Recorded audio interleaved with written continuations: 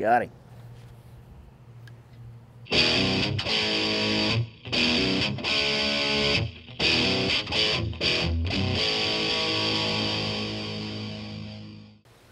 Hey guys, Buffalo here. Got a quick video for you today on these Skinner sights. I mentioned that I had installed these in that last video I called Throwing Heat with the Marlin 1894 44 Magnum here. And got a few comments about them and some questions. Try to answer some of those right now. These are the Skinner Express. They've got several different styles to choose from. I chose the Express. You know, they've got brass and stainless steel, blued steel like I have here. I chose the blue, and I'm very happy with them because the blue really matches the Marlin, the factory Marlin finish. Now these sights are adjustable. They're easy to adjust. There's a set screw here that you can loosen and move the dovetail left or right to adjust your windage. And I opted for the thumb screw for the elevation. Just loosen the thumb screw and turn the aperture stem up or down. About a half a turn will give you about 2 inches of elevation change at 100 yards.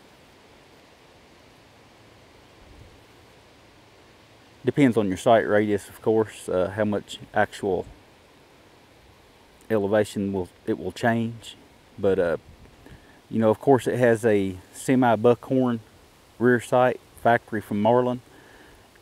You don't have to remove that sight. It's not in the way or anything if you want to leave it on there. I removed mine and replaced it with a plug, which actually holds a spare aperture.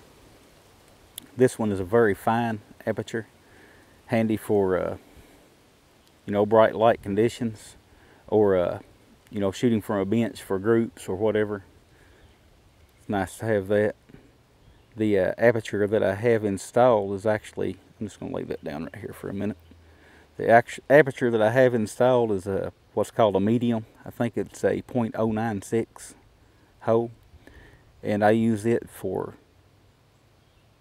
probably a third of my shooting.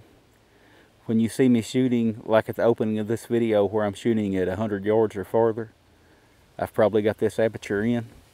But for most of my shooting, I just use it as a ghost ring. I don't have an aperture installed at all.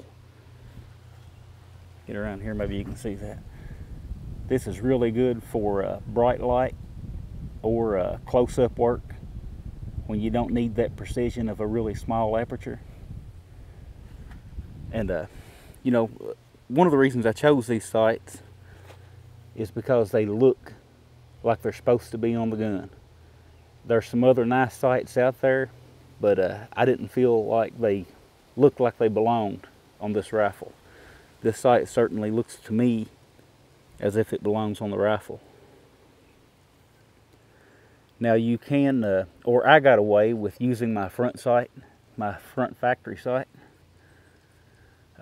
Sometimes you'll need a taller sight on the front, since the receiver mounted Skinner sight does set on a higher plane than your factory buckhorn does.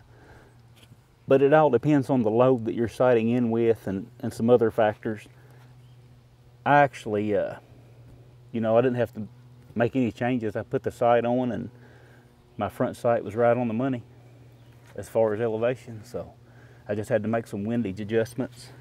You can see, maybe you can see, now the sun's going to come out and give these harsh shadows, but I adjusted, you can see the dovetails pushed just a little bit to the right,